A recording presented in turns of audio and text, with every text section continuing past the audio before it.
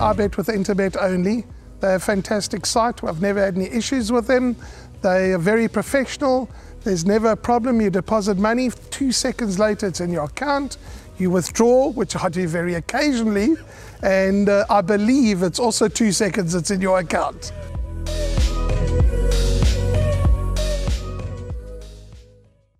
The penultimate race on the card, race 9, the WSB Newlands Now Open Pinnacle Stakes over 1,200 metres, goes at 16:05. It may be the penultimate race, but it is the last leg of the place accumulator and the last leg of the pick six, and it is a tough race to try and find the winner. Before we discuss the chances of the various runners, we'll have a look at a couple of reruns. El Sakit, interesting runner. Of course, he ran second at Hollywood Bets Gravel way back on the 31st of July last term when running second in the Mercury Sprint. We'll show you that run. Also number 8, Coin Spinner, when finishing third at Hollywood Bets Gravel on the 13th of March. And then interviews with Vaughan Marshall, Stuart Ferry and Tony Riverland.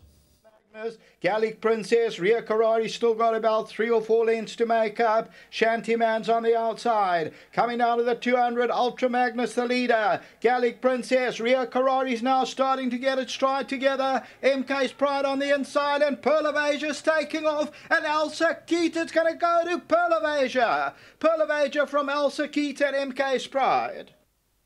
It's Coin Spinner, the leader. Bold Ransom, Socrates, Pearl of Asia, Tempting Fate on the inside. Coin Spinner, the leader. Socrates, a big runner. Tempting Fate on the inside. Bold Ransom to the outside. Socrates digging in deep down the inside. Coin Spinner and Tempting Fate. And it's Socrates, just the leader. Socrates, Tempting Fate. Socrates won it. Second, Tempting Fate, Coin Spinner. And Altissimo's involved with Pearl of Asia.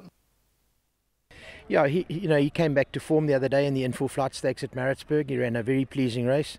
He's drawn 2, and Simongo is very happy with him. So, I think he'll run a very nice race, very good race. Yeah, Cartel coming back from a bit of a break. He may just need this, but in saying that he can run well fresh. So, and obviously very rarely, he's consistent, he's a trier. So if he comes out fresh and well and puts in his best performance, he'll be right there. Yeah, Tim obviously went off for a bit, but the last couple of starts he's been consistent. So yeah, listen, he's fitting well at home and expecting another big effort from him. Race, but I'm just battling to find the right races for him. But he's back to his best. Last time, I made it clear that there were issues with him. Didn't have a great blood picture. He had a little bit of a problem with the foot we were battling with. But this time he's at his best, and of course it's a tough race. There's some really great horses in the race, but I think we'll see Coin Spinner at his best. So the race will tell how good he really is. Well, as you heard there from Tony Riverland, very tough race. And El Sakit, Rahil, a very interesting runner because he clearly has loads of talent. We saw him running second in the Mercury Sprint, but since then he's only had 2 starts and there's been interruptions. He hasn't raced since December. He's one of the co-favourites in the early market at 4-1. They're betting 4-1 the field, even though there are only 9 runners. When you think about it, you've got Ambiorix, who won a Grade 1 as a 2-year-old, showing signs of coming back to his best. El Sakit is a Grade 1 performer. Tempting Fate is a Grade 1 winner. Battle Force is a Grade 1 winner. And then, of course, you've got Coin Spinner, a young gun, not a young 3-year-old anymore, but certainly an emerging 3-year-old. Love Bomb is back for another crack. She goes every week over any distance. Trip to Africa, probably need the run. Cartel Captain might need the run. And Ishnana may be the one who's a little out of his depth, but it's the kind of race where I think you've got to throw the field in. I don't have an outright first choice. If pushed into a corner, I'd give the benefit of the doubt to Ambiorix because of his draw and because of the fact that maybe he's just coming back to his best form. But healthy respect for El Sakit, Tempting Fate, Battle Force, Coin Spinner. It's a tough race. It's a tricky last leg in terms of the pick 6 and the place accumulator. And as you mentioned, El Sakit, he's had these 2 rounds after that. Crack in second to Pearl of Asia. I've made him a horse to watch out for.